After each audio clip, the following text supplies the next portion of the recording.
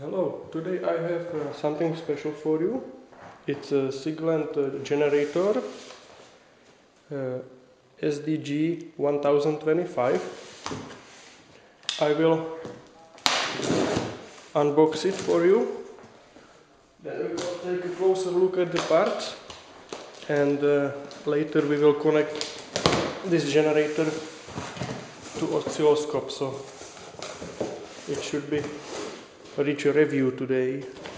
You see, again, it's good fix, no necessary movement in box. We have a USB cable, power cord,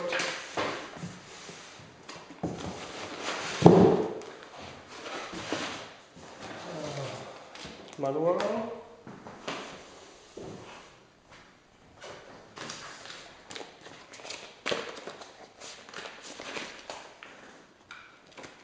with software,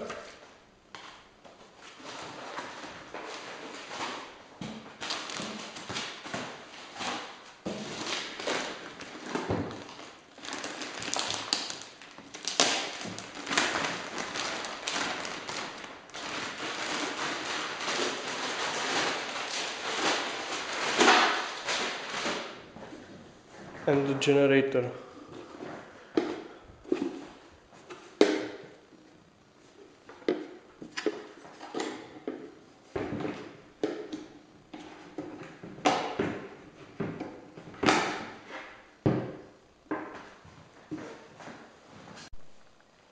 Alright, so I have a generator and oscilloscope set up.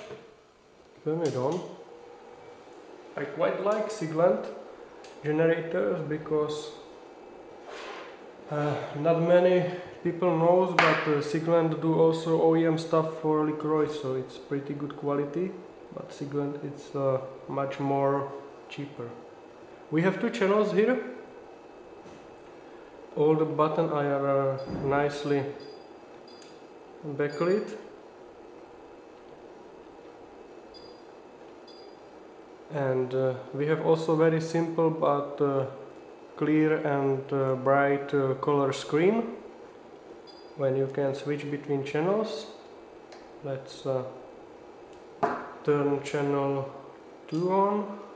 You can see we have sine wave, square, ramp, pulse, noise. What I really like is the arbitrary function.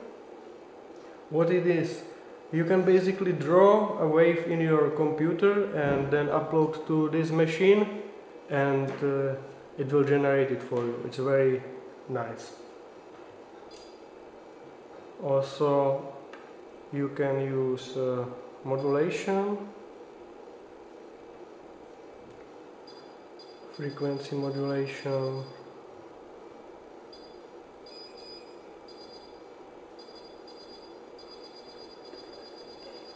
amplitude modulation, sweep the signal or burst.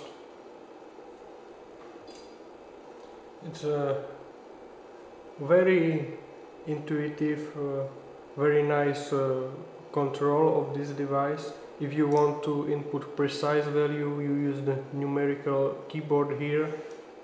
If you navigate in menus, you can also use the cursors or this multifunctional knob is for inputting the values. It is also quite specific help.